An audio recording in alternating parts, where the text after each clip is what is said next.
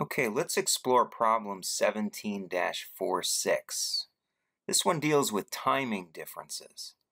Here's what it says. You can read it right there. It says, Abbott Company determined that the book basis of its allowance for bad debts is $100,000. There's no corresponding tax basis in this account. The basis difference is properly characterized as, and we have 5 choices.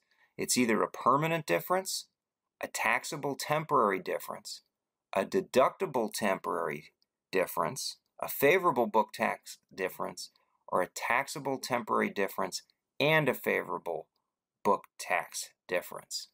Okay, so the idea here is to get you to think about what's the difference between what's going on with their accounting records versus their tax basis records.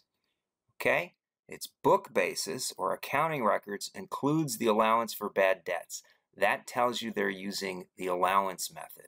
There's no corresponding tax basis. That tells you they're not using the allowance method for tax reporting purposes. Now, what that means is, for accounting purposes, they're recording $100,000 of bad debts to match the expenses. Right? Now, we don't know if it occurred in this period or an earlier period, but we know that they recorded an allowance for bad debts of $100,000. So the income statement already has $100,000 of bad debts. For tax purposes, that isn't the case. There is no bad debts. They will record a bad debt when they know it has occurred, but until then, it hasn't occurred.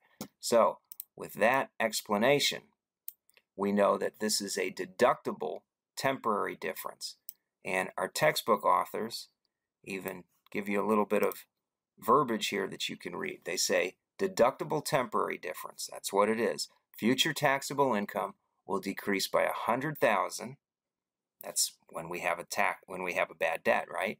Compared to future book income, because bad debts are already charged off.